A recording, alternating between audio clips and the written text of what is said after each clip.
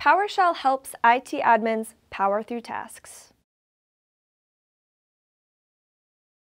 PowerShell is a language, but also a tool, developed by Microsoft to take some of the weight off IT's shoulders. PowerShell is an object-oriented automation engine and scripting language that helps administrators configure and automate administrative tasks, like batch processing, and create system management tools for frequently implemented processes. Built on the .NET framework, it automates tasks with Cmdlets, scripts, executables, and the installation of standard .NET classes.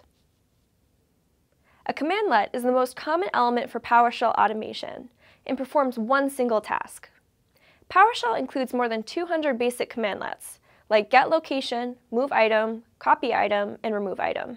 Commandlets are like PowerShell functions, which are elements written in PowerShell, rather than compiled, that describe parameters like named parameters, mandatory parameters, and positional parameters. Commandlets are preferable to some developers and software vendors because it's easier to package and deploy a PowerShell commandlet compared to packaging libraries of functions. PowerShell modules are a set of functions that enable admins to reuse a script to automate a task.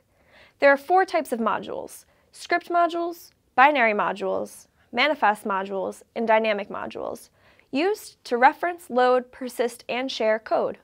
While PowerShell enables a variety of approaches to server management and maintenance, it can add unnecessary complexity.